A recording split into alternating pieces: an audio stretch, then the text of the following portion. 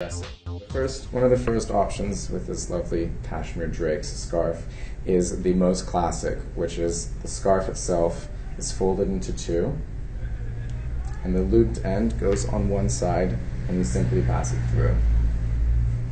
And that is probably the most simple method there is, and you can close your jacket over it like that. Very simple, no hassle, easy.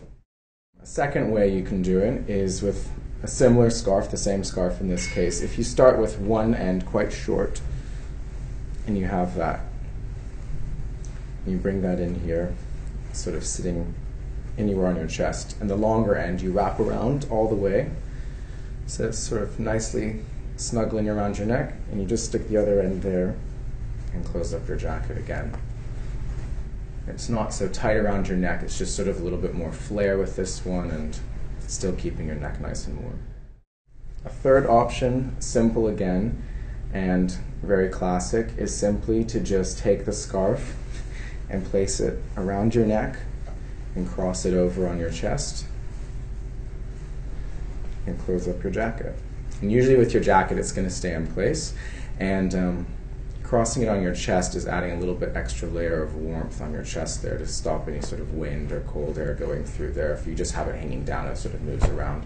I like to personally tuck it in when I can, but you can also, in some of the other forms, wear it out of the jacket. This one is maybe a little bit more complex, but very akin to something you're probably used to doing every single day, which is tying a tie. So I like to have a longer end and a shorter end again, and I pass it over and around as though I was doing a tie, and then I just go through there. And this one is a little bit more playful. It sort of has a little bit more of a long flare to it. It doesn't really sit against your neck. It's keeping the back side of your neck warm as opposed to the front opening there. If you're wearing a tie, you could still nicely frame the knot of your tie with the knot of your scarf, and you can either tuck it in or you can leave it out. We're going to go with a larger, thicker scarf, something more like this, nice checked scarf here, a little bit more warmth and a little bit more bulk with it as well.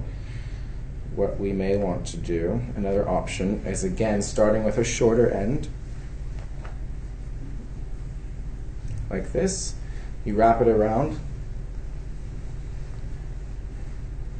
and then you can tie it in the front like that.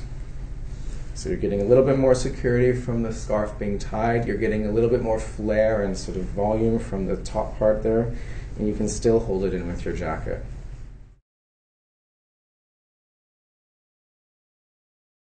One way that I'm not a very big fan of is perhaps if you have a longer scarf, or with this one, when people just throw it over themselves like this. It's sort of, to me, this is a bit more of a sort of a children's way of doing it and a little bit more feminine, whereas the other ways are a little bit more masculine. People also just do this, which is the same sort of thing. It's not really doing anything. It's almost like you're wearing a shawl, which is probably something